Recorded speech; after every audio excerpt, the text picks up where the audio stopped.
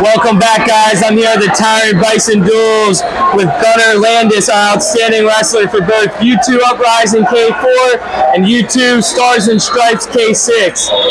Wrestling close to 20 matches this weekend with 15 wins, 13 to 14 pins, somewhere in between there. Way to wrestle tough this weekend. Tell me about what takedowns were working from your feet. Mostly ankle picks and sweeps were working the best. Okay, and any setups to get to those shots? Snap down when they come up, hit them. Okay. What about on top? Any turns or rides to get some back? Mostly tilts and power half. Tell me about those pins. What were you using to get to those pins? Mostly front headlocks and bars like double chicken wing and stacks.